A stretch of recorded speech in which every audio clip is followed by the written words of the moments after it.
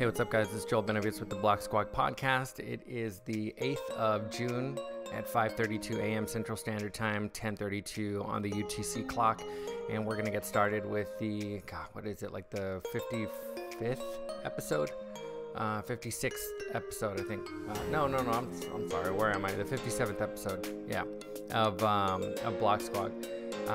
And please remember that nothing that you hear on the stream, YouTube, podcast is financial advice, trading advice, tax advice, etc. With that said, let's get started. So we're going to take a look at the heat map in the market real quick.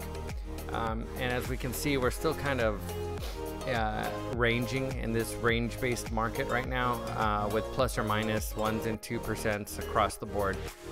So checkered and low volatility market right now. Tether's at $1 even. Bitcoin is up just over 1/4 percentage point at 8K. We are trading above the 8K level right now. So we're going to take a look at some charts, some news, and market cap rankings. And that's about it, guys. And then we're going to get out of here. Shouldn't take too long today. Excuse me.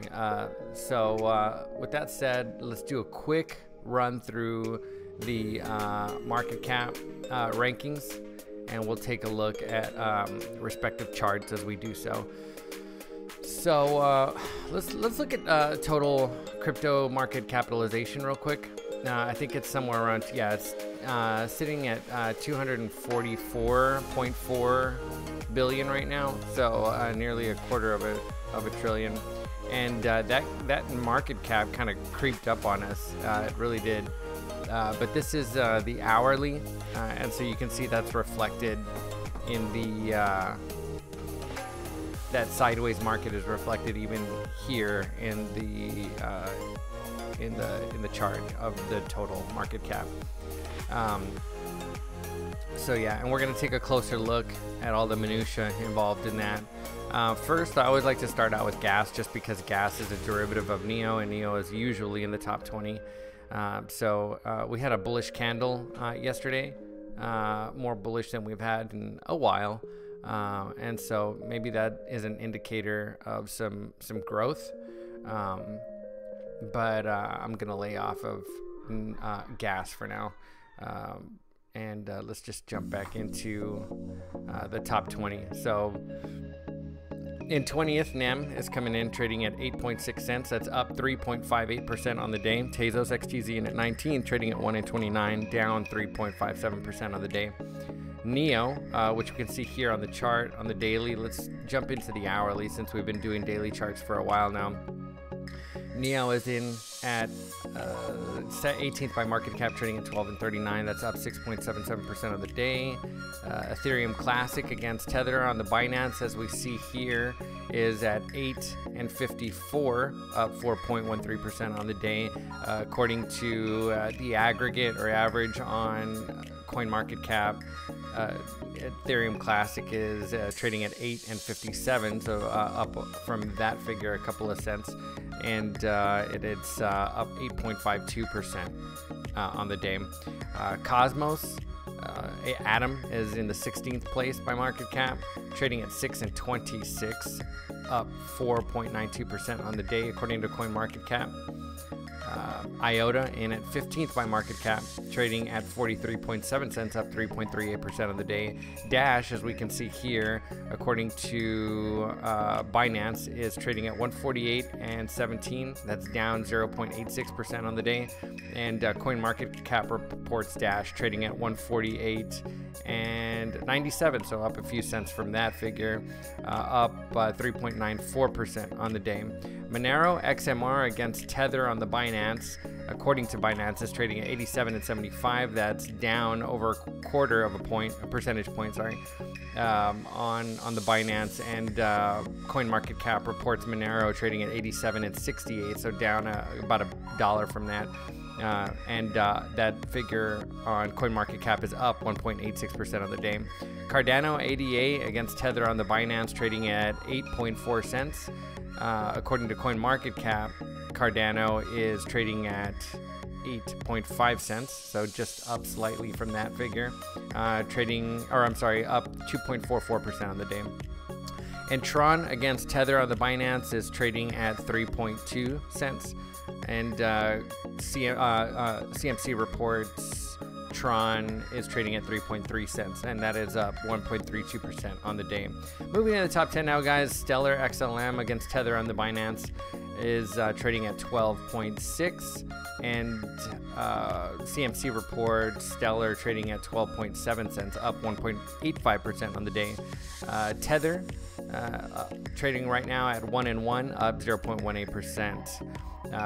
Bitcoin SV BSV against Tether, or I'm sorry, against the dollar on the Bitfinex is trading at 197.3. CMC reports BSV at 198.36, up 2.25 percentage point for the day. Binance Coin against, of course, Tether on the Binance is trading at 32.16. And according to CMC, Binance is trading at 31.62, up 0.22% on the day. EOS against Tether on the Binance is trading at 6.51. According to Binance on CMC, however, 6.55 is the traded price, up 2.82% on the day. Bitcoin Cash, BCH, trading at according to CMC, Bitcoin Cash is trading at 397.94. That's up 1.09% on the day. Litecoin against Tether on the Binance is trading at 116.56 right now.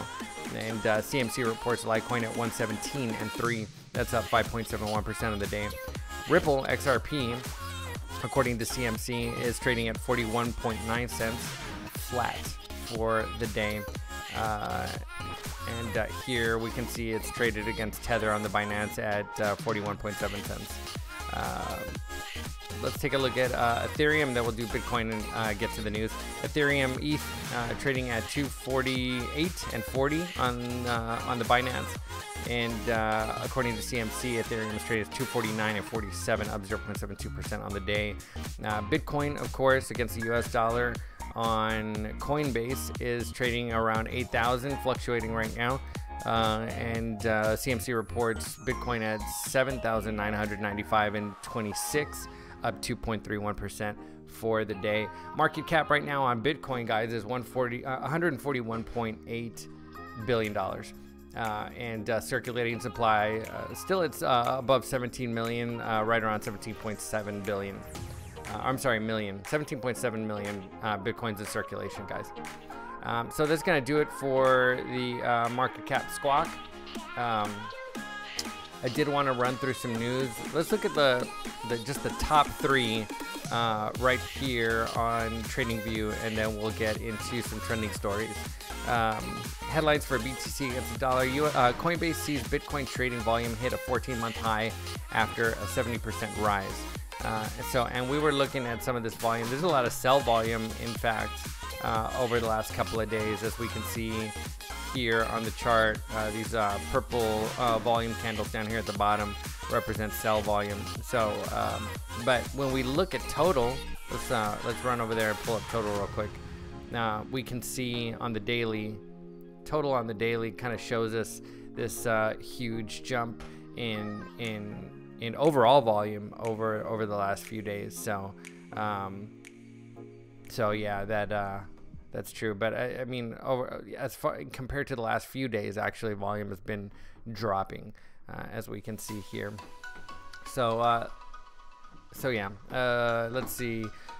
And that was that news was from Crypto Globe about 21 minutes ago.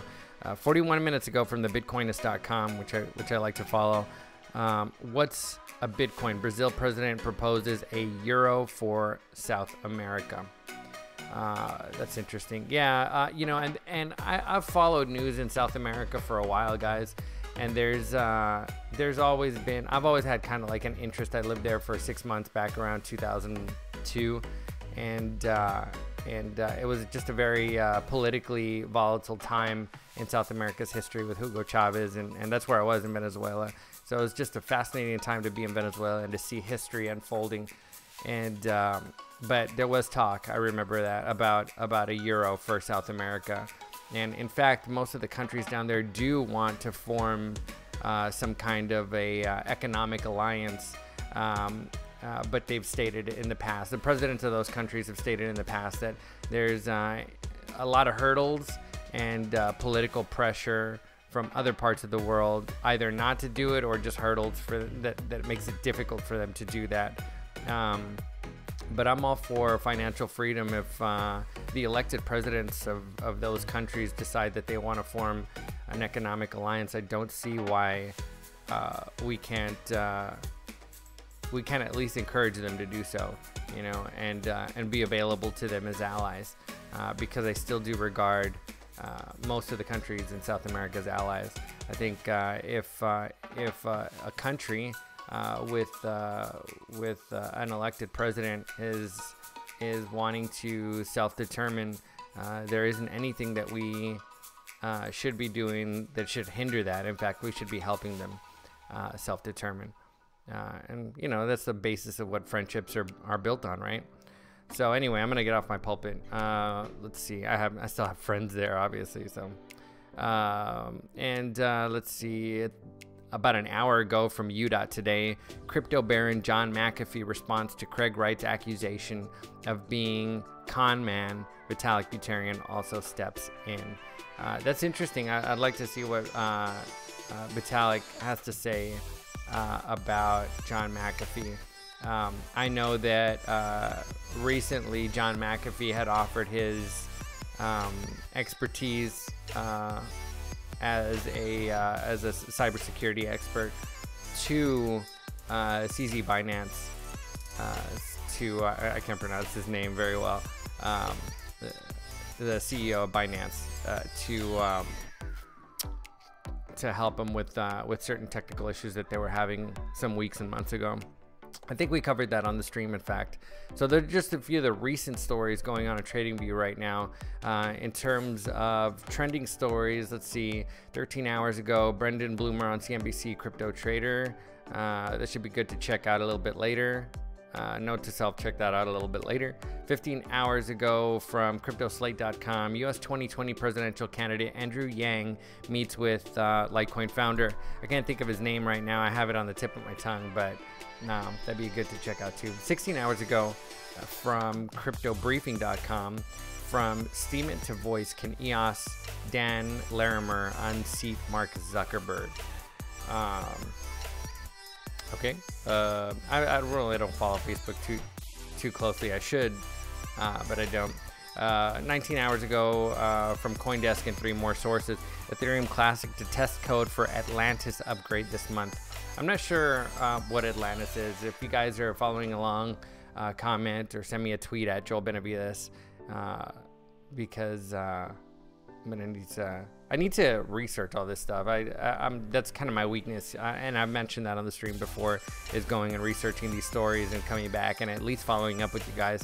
So I'll try to do that today. I'll catch up on some of those stories, and we'll try to talk about it in the coming days.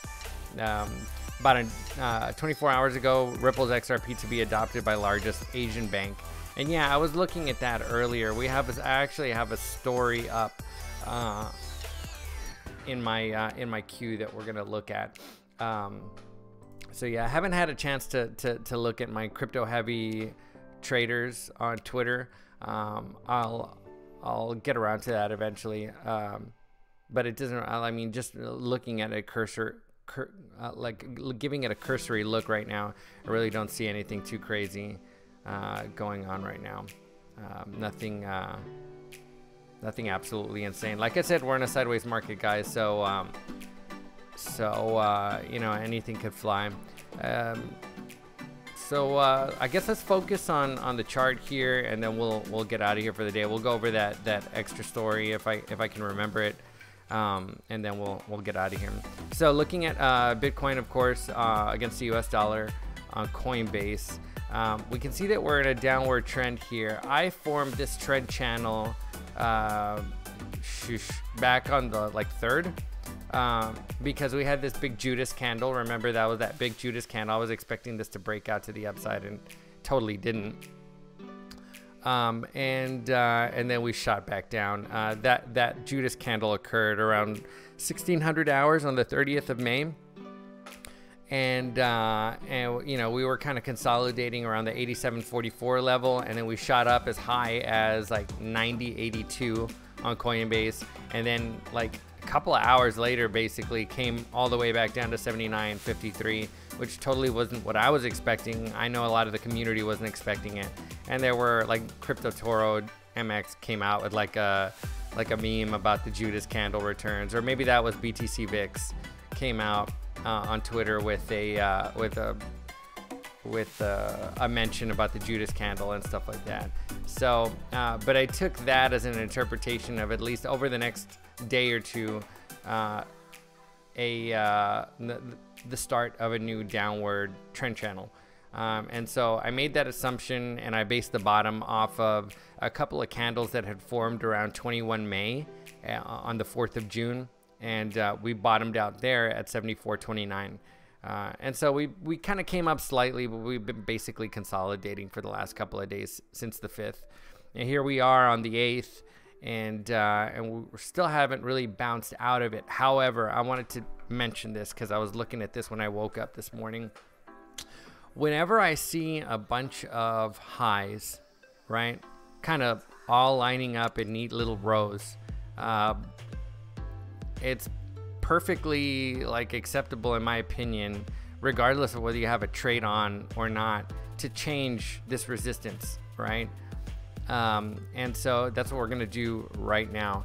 I'm gonna highlight this, and we're gonna try and adjust this trend channel in order to accommodate all these highs that are forming, because it seems like, it really does seem like the chart is trying to tell us something. So I am going to adjust this like so. And it seems like we have, what it's telling us is that there's a steeper trend channel going on here. And in fact, it kind of makes sense, because that would put the top of this, the very tip top of this trend channel, as if you're watching, right around some major resistance up around 92.43, or yeah, 92.43 and 82. So I'm actually drawing this on the 1 hour. I should zoom back out and do it on the daily.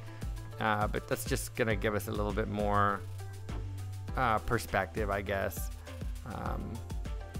And then I will move the lower end of this trend channel down to accommodate that candle right there.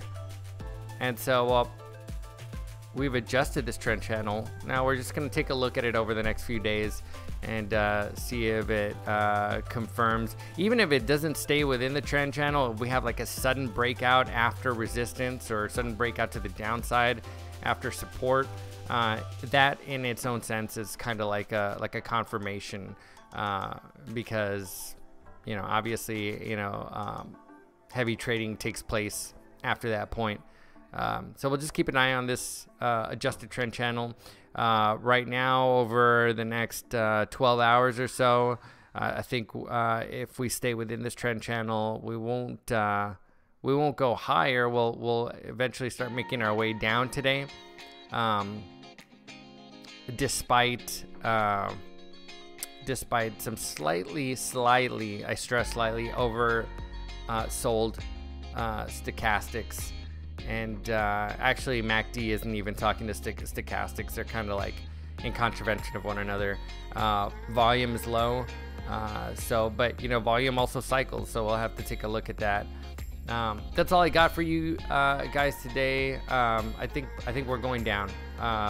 If nothing else happens, I think we'll be making a gradual shift down. However, if you take a look at this upward resistance that we have, and we draw some support right here, something may be going down on or before the 9th of June at 8 a.m., which is really sometime around midnight, 2 o'clock in the morning tonight.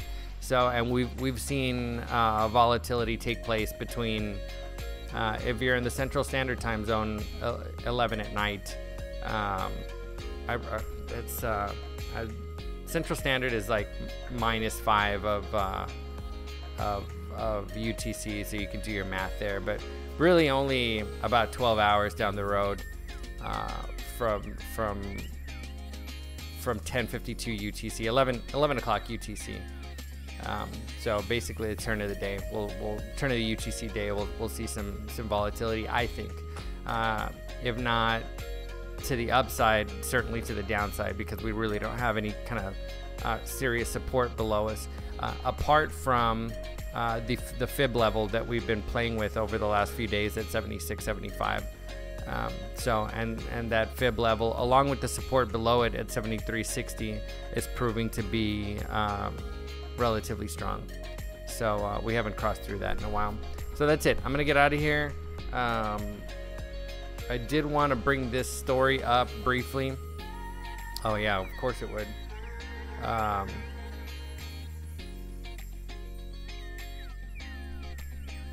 Yeah, I'm just having some technical issues with my news story that came up, guys. But I mean, we basically mentioned it in the air. It was the thing about the bank, you know, that there's government adoption taking place in China. So you can follow up on that on your own if you want. I did want to pull up my TradingView.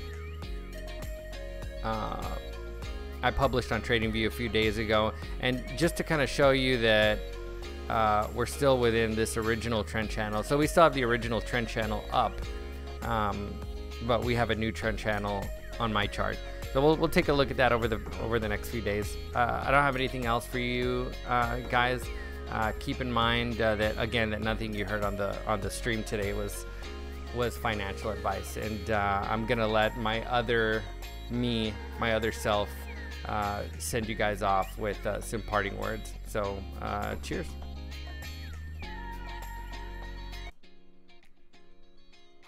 Thanks for listening to another episode of BlokSquawk. Remember that nothing on BlokSquawk is to be interpreted as financial advice, investment advice, trading advice, or tax advice, and seek out a financial advisor before risking capital. BlokSquawk is listener supported, so if you go to anchor.fm/BlokSquawk and tap the support this podcast button, you'd be helping immensely in the maintenance, support, improvement, and longevity of the podcast and stream. If you don't want to contribute financially, you can always like, subscribe, tap the post notification bell, as well as comment and repost, and this also helps greatly. Again, thanks for hanging out with us a bit. I hope you reach out over Twitter. I'm at Benavidez. Apart from that, you can usually find me on Spotify, Anchor, Apple, and Google Podcasts, Stitcher, Radio Public, Facebook pages, Instagram, LinkedIn, TradingView, StockTwits, and more by searching BlokSquawk or Joel Benavidez. Good luck out there. I'll see you guys on the moon. Cheers. All right, guys. Have a good night. Bye. Or good day. Sorry. Bye.